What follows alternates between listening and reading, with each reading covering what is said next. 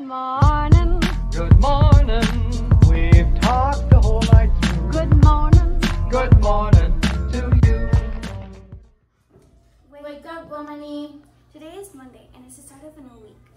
So we know you're all sleepy, but now it's time for the morning show. Now let's go with the news.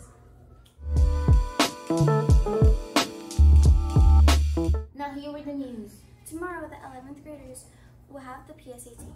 Also, the progress reports of the second quarter will be out on November 3rd after the 3 p.m. And there will be a 9th grade break sale on November 10th. That will be all for the news. Bye.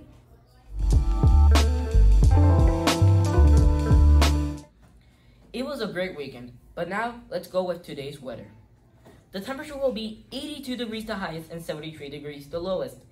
Now the chances of rain will be 74% chance, and there might be thunderstorms during the whole day. I hope you brought your umbrellas because it's likely gonna be rainy today. Okay, that's all for the weather.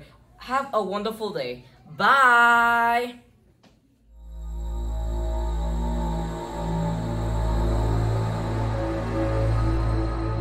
Hello, today I'm going to be talking about one of the most recent urban legends in Puerto Rico called the gargoyle.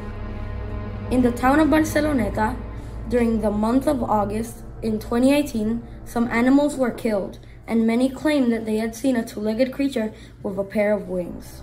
A lot of people claim that it was true, but no one knows what happened to the gargoyle. Has it returned to stone, or is it still on the loose? It's Monday, and we know you're all sleepy. But it's time to wake up, and we hope you have an incredible day. Bye! We've talked the whole night through. Good morning. Good morning